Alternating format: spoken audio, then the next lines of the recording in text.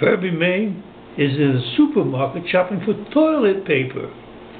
And she's going down the aisle, and all of a sudden she comes around the toilet paper aisle, and she sees the toilet papers there, and she sees 3 different shelves of toilet paper, and they have different prices. And she calls the attendant over, she says, "Yo, tell me, what's the difference between these 3 toilet papers?" She says, "Well, ma'am, the first one is $1 a roll, and that is the softest, gentlest toilet paper we got in the house. Really now. And the second one, that's 50 cents a roll. It's not as soft and gentle, but it does the job, and you'd be pleased with it."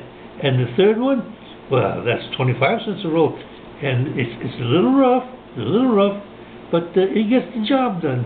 She said, "I'll take the 25-cent roll."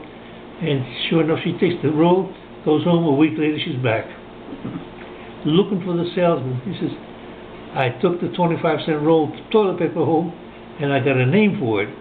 He said, "What is it, man?" "The John Wayne toilet paper."